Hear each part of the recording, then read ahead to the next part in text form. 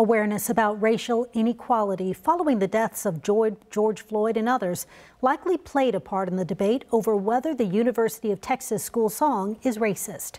Well, today, new calls that the Eyes of Texas should be banned. Here's KVUE's Bob Buckaloo. From sporting events to commencement ceremonies and from weddings to funerals, the UT school song, The Eyes of Texas, has been performed countless times in its nearly 120-year history, but recently not without controversy. Some, including student athletes, view the song as having racist origins, coming from a time when UT was a whites-only school and its performance in minstrel shows.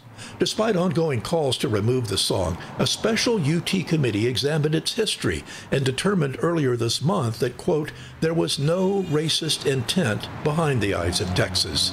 But Monday at a Capitol News conference, some lawmakers, students, and the NAACP said it's time for the song to go. We, as the Texas Legislative Black Caucus, are against the continuation of the Eyes of Texas song. We're unequivocal about that.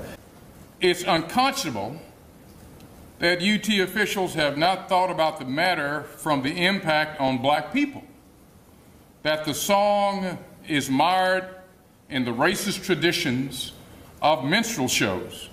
Late Monday, UT issued a response but did not directly address the call for the removal of The Eyes of Texas. The university said, quote, we look forward to working with members of the legislature, our students, and other stakeholders to continue to improve our campus, building on our recent all-time highs in minority enrollment and financial aid availability. So The Eyes of Texas remains, and likely so will the conflict over whether it should. Bob Buckaloo, KVUE News.